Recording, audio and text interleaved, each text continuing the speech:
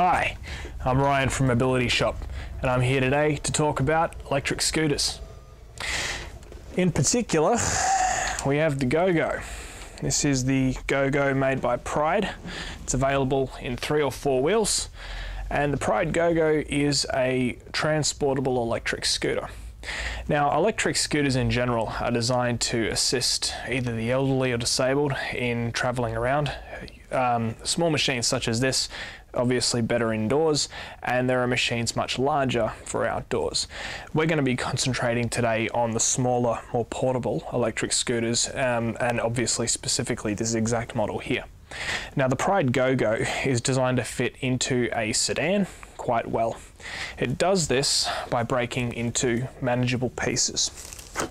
Obviously, the basket comes off the front. The chair comes off by just pulling it straight up. The battery pack removes by pulling it straight out. And the front and rear break apart by pulling a clasp on the side. Now, I'll assemble it the other way around so we can see it all getting built back together. Show you how easy it is. Now, the front tiller folds down, can lock, and that becomes one piece there. The heaviest piece is probably the battery pack, if not the front section, and weighs just under 20 kilos. So each piece weighs, just enough, and the whole machine weighs around 80 odd kilo. Obviously, you're not going to pick it up in one piece, but it all breaks apart to fit mostly into the boot of a sedan or into a larger vehicle. Now, I'll bring each piece over.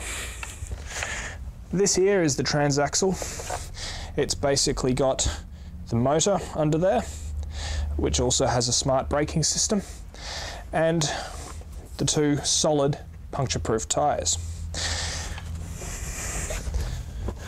Obviously, the next piece here, this is a 3-wheel GoGo.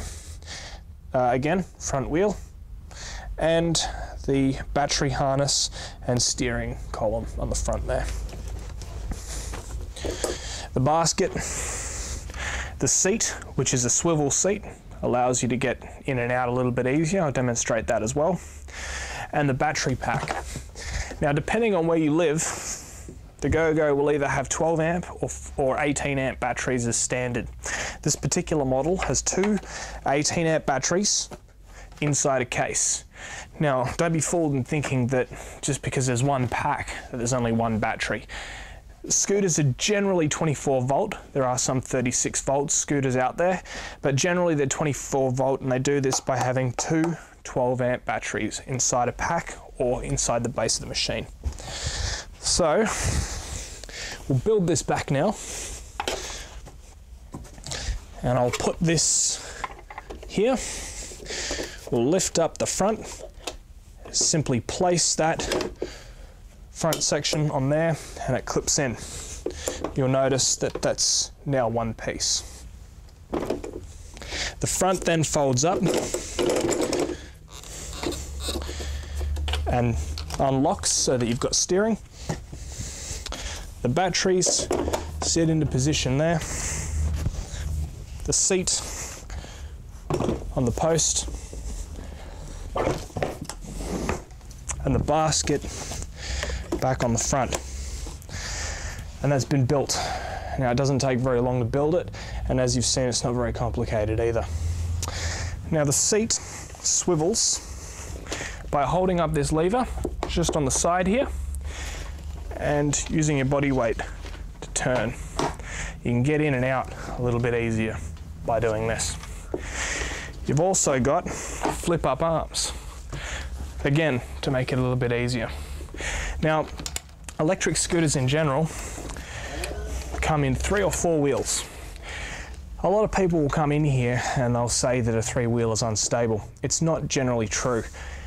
It is true a 4-wheeler is more stable, but a 3-wheeler, if it was unstable, they wouldn't be sold. They're a very stable machine. You can basically drive them quite well. And as you can see, 3-wheelers have their advantages. A 4-wheeler could never have made that tight spot.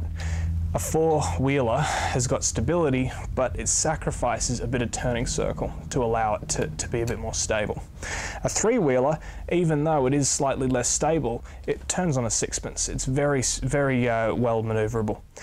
The three-wheeler also has more room to put your feet. The four-wheeler has obviously got two wheel arches here, whereas a three-wheeler has a triangle and then a little bit of plastic either side generally. It allows you to get your feet onto. Now you can't really say that on this model. It's a little bit small to have that advantage, but a three-wheeler does have that usually. Now the three-wheel models are so maneuverable that shopping centres generally use these in their hire fleets. Now the Pride Go-Go is just one of many small scooters that you can buy, but it is probably the most popular small scooter you can get.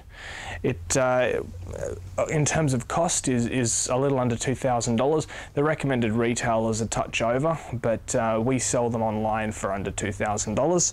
And the battery will last you, in terms of range, about 15 to 20 kilometers, depending on the weight of the user, the terrain you're traveling on, and different other factors such as temperature and things like that. Now, the batteries are replaceable. The pack opens up and you can replace them with two 18 amp batteries in this particular case, or if it's a 12 amp pack, you can replace them with those batteries too. Now, depending on what type of batteries you get, because there are heavy duty or standard, can depend on what the price of replacement would be. For example, a couple of 12 amp batteries might cost you $75 each, whereas an 18 amp battery costs around $90 each, and you can actually replace those. Now, if you are buying heavy duty batteries, just make sure that that you know exactly what you're paying for. Some people have replaced the larger batteries in scooters with car batteries. Although they look the same, it's not necessarily the case. Scooter batteries are what's called sealed lead acid. A sealed lead acid battery has got no acid ports for top up, and there is no need to maintain the acid levels. Now, the most important factor here is that batteries, when they are being charged and sometimes used, will exhale hydrogen gas from the vents. Now, this hydrogen gas, obviously, underneath the covered scooter shroud, with all the electronics in there, can become an explosive hazard or just dangerous in general, which is the reason why those batteries aren't available for transportation on airlines and the like. These batteries are available on airlines. You can take electric scooters on a plane, and you can use sealed lead acids on board if you get the permission of the aircraft.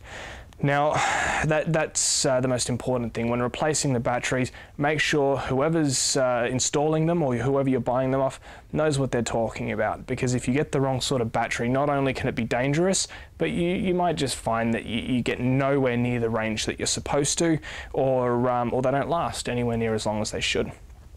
Now, electric scooters generally come with a battery charger, and the battery charger will obviously charge the batteries.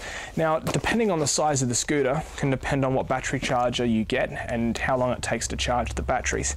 This is a 3 amp charger. Now, a 3 amp charger will obviously charge 3 amps per hour. There are two 18 amp batteries here. So you've got to work out exactly how long you've used it for. Rule of thumb is you should be charging these batteries as often as you can. Batteries in general like to be charged, these type of batteries.